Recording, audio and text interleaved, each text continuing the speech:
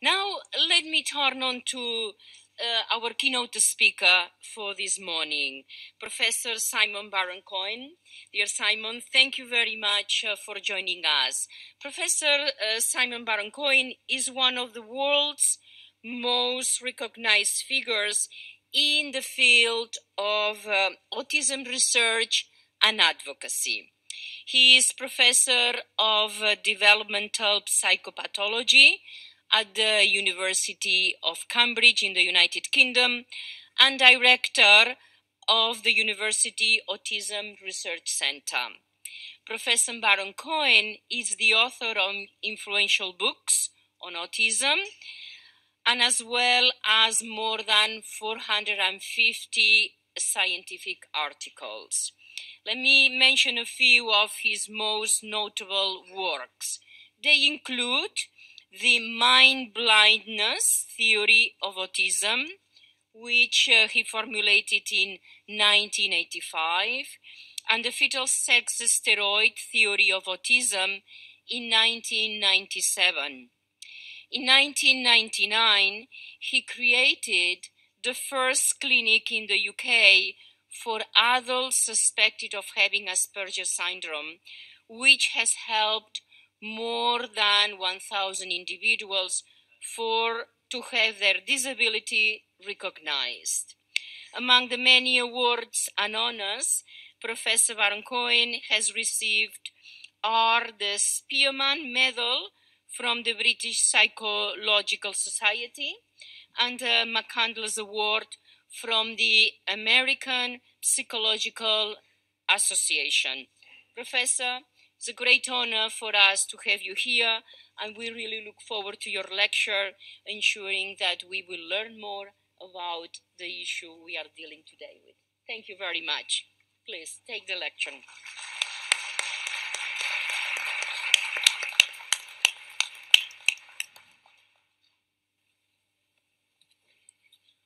Good morning, and first of all, thank you, Christina and Ambassador, for this very warm welcome to the United Nations. At least 1% of the world's population is on the autism spectrum, which equates into some 70 million people with autism on the planet. We are here today to make sure that the world is thinking about them and their families. Autonomy and self-determination for people with autism cannot be separated from a discussion of their human rights, which is the focus of my address. Before we consider human rights and autism, what is autism? Autism is a spectrum of neurological disabilities involving difficulties with social relationships, communication, adjusting to unexpected change, dealing with ambiguity, and entailing sensory hypersensitivity and anxiety. Autism also leads to a different perceptual and learning style, so that the person has a preference for detail and develops unusually narrow interests and an unusually strong preference for facts, patterns, repetition, and routine. Autism is an example of neurodiversity, that our brains are not all wired the same. Differently wired brains lead to different profiles of strengths and challenges and should not be judged as better or worse. They are just different, and people with autism are asking for two reasonable things: acceptance of their difference and respect for their difference. Autism is caused by genetic factors interacting with environmental factors and is often accompanied by medical symptoms such as epilepsy or gastrointestinal difficulties. People with autism need a diagnosis to reflect that they are suffering and need support. Autism is not a disease in the classical sense because although it invariably leads to disability, it often also leads to talent, for example, in excellent attention to detail and excellent ability to spot patterns. The autism spectrum is broad because at least half of people with autism have good language and intelligence, whilst others have additional disabilities in language development and in learning. But all people with autism, like everyone with a disability, have legal capacity, even if they need support to make decisions and need safeguarding. Let's now turn to the topic of autonomy and self-determination for people with autism, which, as I said, cannot be separated from their human rights. It is fitting that we are discussing this here in the UN, since the first Universal Charter of Human Rights in the history of our planet was created right here in 1948. Before 1948, there was no international Universal Charter that protected human rights. That was how, for example, in Nazi Germany during the Holocaust, people with intellectual disability were killed in their thousands under the compulsory euthanasia laws. Many of these individuals likely had autism, even before we had a name for it, as the first report of autism by Dr. Leo Kanner was published during World War II. Let us remember the Holocaust victims with autism, since unlike other persecuted groups, where there were some survivors who could speak out, those people with autism who were killed by the Nazis are largely forgotten. Violations of the human rights of people with autism go back further than that, since here in the US, in the 1920s, in the name of eugenics, many states passed laws to compulsorily sterilize people with intellectual disability, including those whom today we would recognize had autism. That was why the world cried out, "We need a universal charter for human rights." In 1948, the newly created United Nations adopted the Universal Declaration of Human Rights, to my mind, one of the most important documents ever written. The Declaration lists 30 fundamental human rights, and they should be compulsory reading in schools to ensure that we and our children all learn them. Fast forward to 2006, basic human rights were still not reaching people with disabilities, so the UN Convention on the Rights of People with Disabilities was adopted, again here in New York. It now has 160 signatories from around the world. Surely, you might think, today, people with autism enjoy human rights to the same extent as everyone else. Sadly, this is still far from the case. I haven't got time to look at all 30 human rights, but let's look at a handful of these to see how people with autism are still deprived of human rights. First, the right to dignity. According to the National Autistic Society in the UK, half of adults report that they have been abused by someone they thought was a friend. A quarter of adults with autism have had money stolen from them by someone they thought was a friend. And a third of adults with autism have been manipulated to do something they didn't want to do, again by someone they thought was a friend. These so-called mate crimes arise because the person with autism is vulnerable because of their social naivety, their tendency to take what people say at face value. What kind of a world is it where half of adults with autism report they stay home because of fear of being abused in some way? Individuals with intellectual disability, including those with autism, are 3 times more likely to be victims of abuse or neglect, robbery or assault. So, on this first human right, the right to dignity, as civilized nations, we are failing to protect the rights of people with autism. Second, the right to education. Again, the statistics are shocking. 1 in 5 children with autism have been excluded from school. They may be excluded for many reasons. Whatever the reason for being excluded, they are being deprived of the right to education. And of the other 80% of children with autism who have stayed in school, miserably, half of them report having been bullied. Bullying makes a child feel bad about him or herself, feel rejected, and develop fear and insecurity. Bullying turns a child off school so that many children with autism avoid school. Being bullied in childhood is a risk factor for depression. Many teenagers with autism drop out of school so that they end up with few formal qualifications despite their good intelligence, or they underperform in exams because of their unhappy educational experience.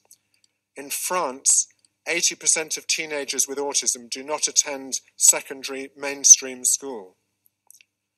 I have visited some fantastic examples of educational good practice for children with autism, which show what can be done when we design our schools to be autism friendly. But these awful statistics again suggest we are failing to protect the rights of people with autism. Third, the right to equal access to public services. 1 in 3 adults with autism experiences severe mental ill health because of lack of support. I work in a clinic for adults with Asperger's syndrome, a subgroup of autism. 2/3 of them have felt suicidal, and 1/3 of them have felt so bad they have attempted suicide.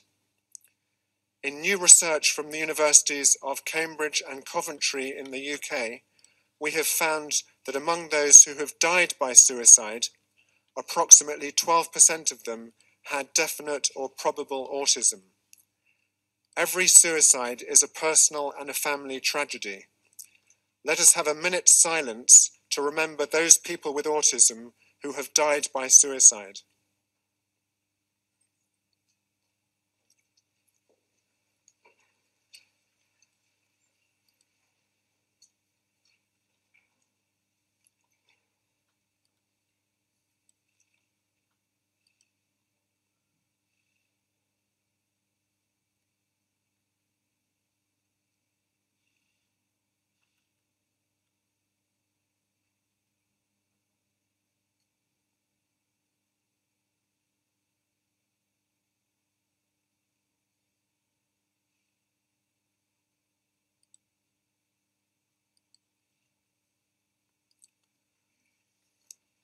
Finding such a shockingly high rate of autism in people who have died by suicide is not surprising when you consider how many of these individuals did not have the benefit of early diagnosis and instead struggled undiagnosed and without proper support.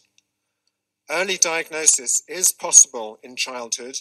There are screening measures that can detect autism in toddlers, but most countries do not screen for autism in the preschool years, or indeed even in childhood or during the teens. In the UK, in many areas, the waiting time for a diagnosis can be up to a year or longer, leaving the person confused and with no help. Waiting a year for a diagnosis would be totally unacceptable for other medical conditions, but autism remains a low priority for health service funding. Even when a person gets their diagnosis, a person with autism gets their diagnosis, they are often left with no follow-up, feeling marginalized and excluded from society. In high and middle income countries, people with autism may receive a formal diagnosis, but in low income countries, the majority of people with autism may be undiagnosed either because of stigma or ignorance or lack of basic services and specialist clinicians. So, regarding the right to equal access to public services, once again, we are failing to protect the right of people with autism. Fourth, the right to work and employment. A shocking statistic is that only 15% of adults with autism are in full-time employment, despite many having good intelligence and talents. The right to work should extend to everyone, whatever support they might need. Employment makes one feel valued and included in society and gives one autonomy to determine one's own life. Unemployment makes one feel excluded, unvalued, and leads to low self-confidence and low self-esteem. Unsurprisingly, unemployment is another well-known risk factor for depression. The barriers to employment for people with autism are many, but one may be discrimination at the interview stage, if this depends on being able to make eye contact and the ability to communicate, as these are key areas of disability in autism. Thankfully, some enlightened employers, like the German company Auticon, the Danish company Specialist Stern, and the German company SAP, are setting the example of how to help people with autism into employment and how employers can make reasonable adjustments for people with autism. But at present, on the right to work and employment, again, we are failing to protect the rights of people with autism. Fifth, the right to protection from discrimination and the right to a cultural life and to rest and leisure. I have met people with autism who have been asked to leave a supermarket or a cinema because of their different behavior. This is discrimination and again would never be tolerated for other kinds of disabilities. It is excellent that some supermarkets, like Tesco in the UK, are adapting their stores to make it easier for people with autism to shop in a less stressful way. And some cinemas are holding autism-friendly screenings where people with autism can enjoy a movie in any way they like. These are rare examples of good practice, but the fact that many people with autism have been asked to leave public places means they are still not enjoying the basic human right of protection from discrimination. In addition, half of adults with autism report feeling lonely, a third of them do not leave the house most days, and 2/3 of them feel depressed because of loneliness.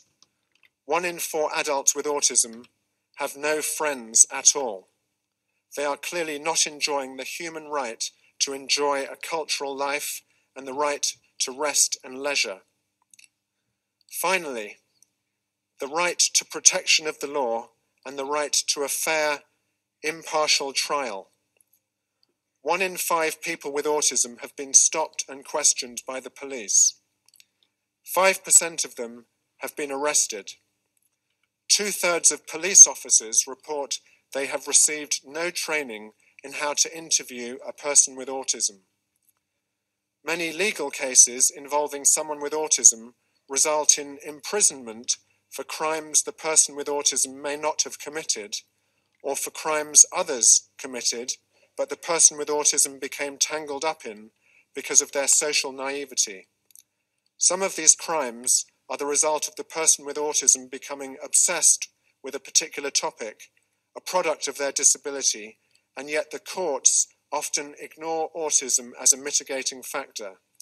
So on these last human rights, the right to protection of the law and the right to a fair, impartial trial, we are still failing people with autism.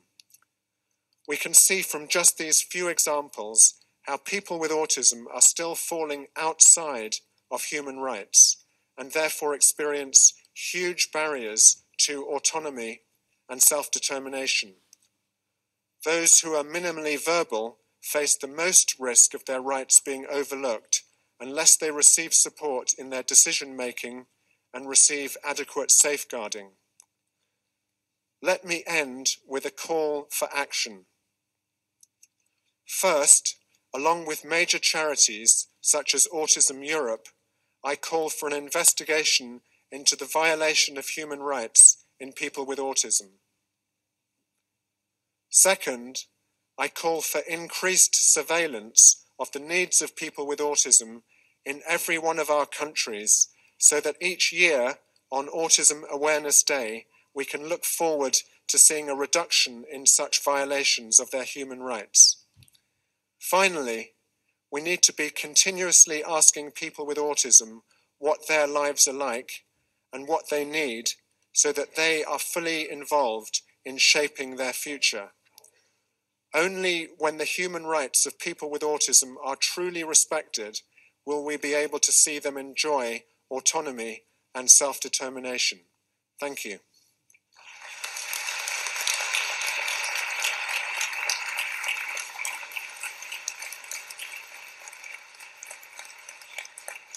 Thank you very much, Professor Baron-Cohen. Thank you very much, dear Simon, for this keynote address on the discriminations that people with autism are facing, and the tremendous amount of work needs to be done in order to tackle those discriminations. Thanks very much for encapsulating so vividly the issue which is at the core of the discussion that is going to follow up now.